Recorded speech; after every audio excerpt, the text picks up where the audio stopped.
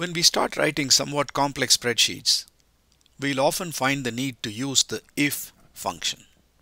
And often along with the if function come and or functions. Let's take a look at all of them now. Okay, so consider this simple spreadsheet. As usual, I'm showing only 4 people, but we could be dealing with 1,000.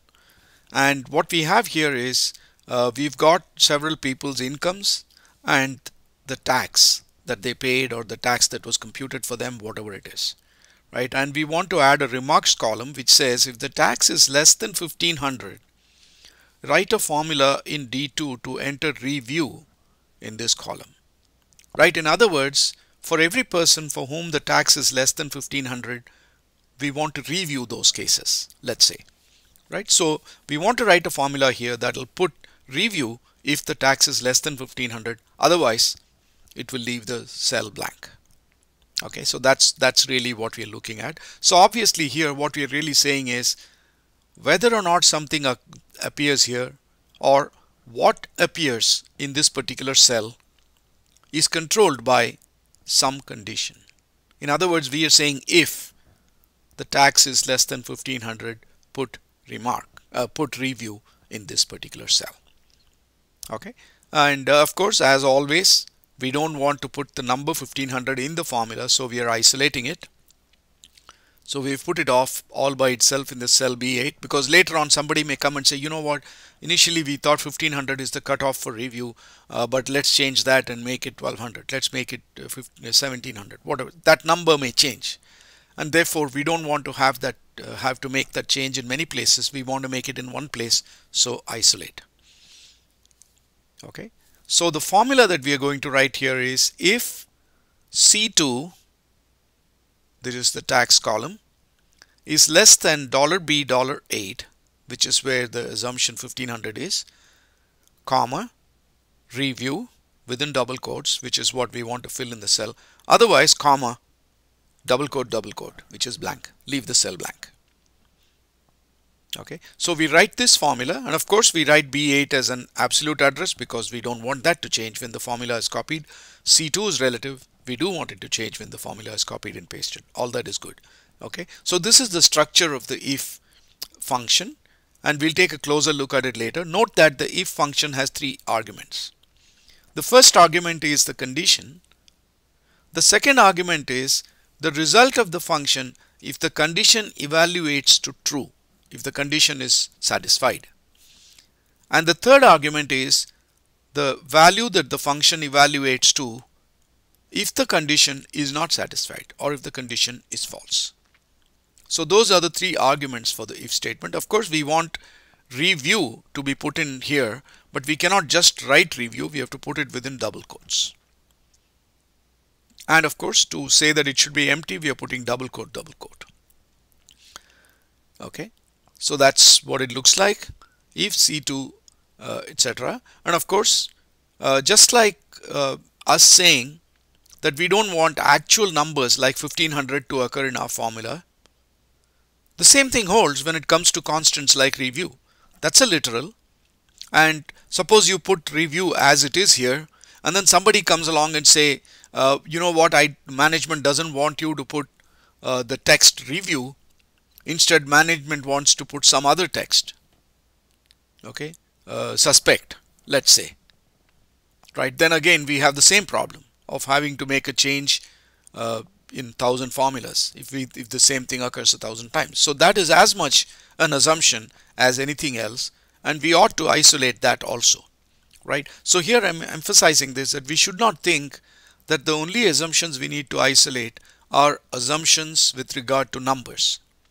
Anything literal that we put into a formula is potentially an assumption that might need to be isolated.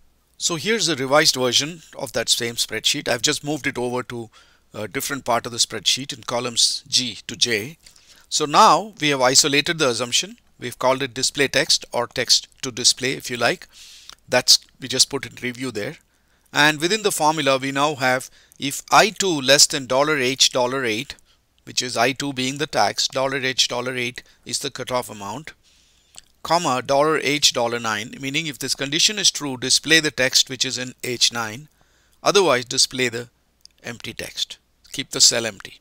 not really empty, but the text has the empty string.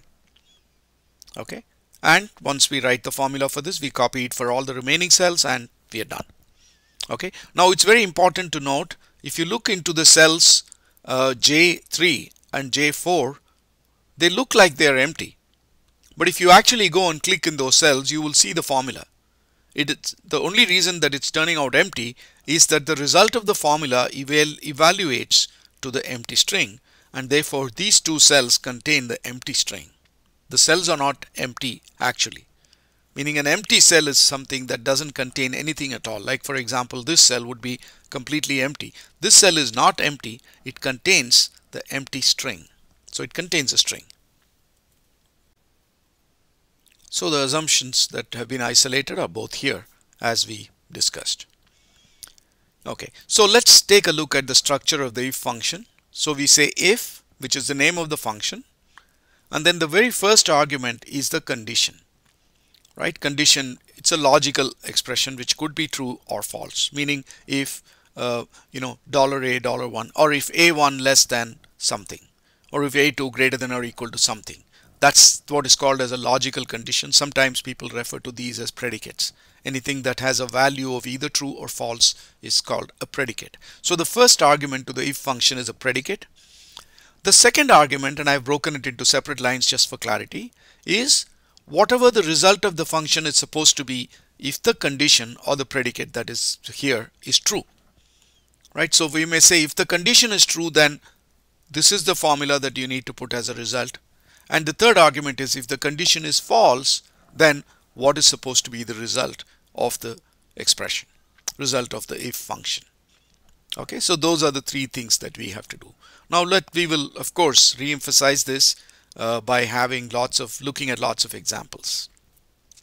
Okay, so I've just shown it on multiple lines for clarity. Let's take one more example. Let's say the condition is for tax rate. Once again, we're continuing the tax example. For the first $10,000 of somebody's income, let's say the tax rate is 15% of their income. And for any income over 10,000 that they have, the tax rate is 20%. Okay, so let's see example. So consider the case of somebody who has an income of 8,000. Because the tax rate for the first $10,000 is 15%, so this $8,000 will be taxed at 15%, and therefore their tax is going to be 15% of 8,000, which is $1,200. On the other hand, if somebody earns $15,000, the first 10,000 would be taxed at the rate of 15%. So the tax on the first $10,000 is going to be 10,000 times 15%, which is $1,500. The remaining 5,000 is going to be taxed at 20%, and therefore the tax is going to be 5,000 times 20%, which is 1,000. And therefore the total tax is 1,500 plus 1,000, which is 2,500. So this is the logic, and our job now is to translate this logic into an Excel formula. So first let's isolate the assumptions. So that's what we have done here. So we have isolated the assumption and put them in columns A and B. So cutoff is 10,000, tax rate is 15,000, and cutoff beyond 10,000, that tax rate is 20,000. So we have done the usual isolation of assumptions. So now we've got the isolated assumptions sitting here, and we've got the actual people and their incomes here, and we need to write a formula here for the tax. So in cell C7 we want to write one formula, and as I've already said, if we are doing identical computations, we should not be writing multiple formulas. We write one formula and copy it. So that's what we are trying to do here. So let's see how the formula is going to look. This is a somewhat complicated formula, so we'll develop it step by step. Okay, of course it's going to be an if formula. We're going to use the if function. So clearly we're going to say if B7 less than $A, $2. So B7 being the income. If it's less than $A, $2, in other words, the income is less than 10,000 or less than or equal to 10,000, then the tax is clearly going to be B7 multiplied by $B, $2. Right? $B, $2 being the tax rate. So B7 being the income. So that's the result. So if the income is less than 10,000, we know what the result is. So we can supply the first two arguments for our if function, the condition and what is the result if the condition is true. Okay. On the other hand, it's not simple to determine what the result is going to be if the condition is false. So I've just replaced that with ellipsis for now. So let's see how to handle that part of it. Okay. So clearly we can see the answer is given right here. So if the condition is true, the tax is B7 times $B $2. If the condition is false, that means the income is greater than 10,000.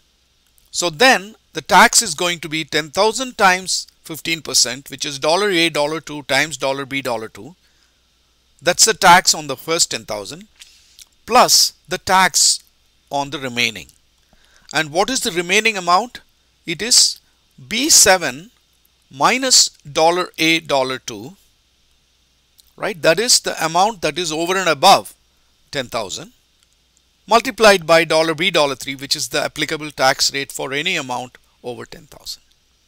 Okay, so you can see here that the third part of the if function is a somewhat complicated formula where we say if the income is greater than 10,000, then we have the tax for the first 10,000 plus the tax for the remaining. So we have written the formula like this. So all the dollar amounts, we have formatted them using the accounting formatting. Let's take a look at how that works within Excel. So I go to Excel. So I've got this here. So in order to format something as accounting, what we are doing is you can select the cells that you want to format in a certain way, right? Of course, you can format them as regular dollar signs, which is you can do that, and that's how you format it. But of course, that comes out with two decimal places, and we don't want, let's say, the decimal places. Then we can use this icon here to move the decimal places either to the left or to the right. I'm going to move it to the right, the decimal point, to get rid of all the decimal places. Okay, so that is how you can use the accounting formatting. You can also use the formatting features here, right? So here you've got this small drop down, select this, and then you can select more formatting options. What is shown here are the most frequently used formatting options. You can go here and do some more fancy formatting if you like, and you can also go here to more number formats and do even more if you want. You can explore all of these by yourself.